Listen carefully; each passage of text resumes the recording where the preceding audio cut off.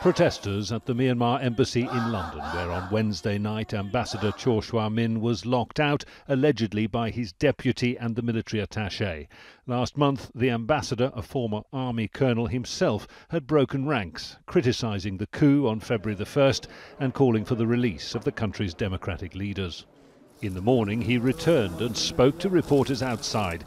He said embassy staff were now taking orders from the military attache. So is this then the formal reprisal of the military for your comments last month, do you think? Yes. They have instruction from the capital. They are obeying their orders as well. This is their decision.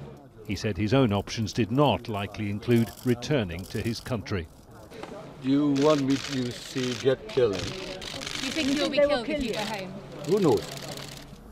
In what may be one of his last journeys in an official diplomatic car, Kyaw Zwar Minn headed to a meeting at the UK's Foreign, Commonwealth and Development Office. In a statement, Foreign Secretary Dominic Raab had earlier said, "We condemn the bullying actions of the Myanmar military regime in London yesterday, and I pay tribute to Kyaw Zwar Minn for his courage." The UK continues to call for an end to the coup and the appalling violence and for a swift restoration of democracy. The British government has imposed sanctions on Myanmar military interests since the coup, but it's not clear what more can be done now.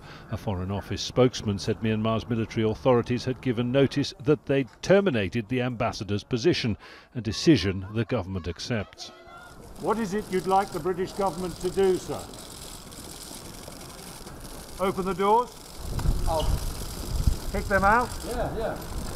Kyaw Zwar Minn says he considers himself still to be the ambassador here in London, but the Foreign, Commonwealth and Development Office does not. This country has a long-standing tradition of recognising states, not countries, and so it is the military in Myanmar that has authority over what happens inside this building. Jonah, Al Jazeera, London.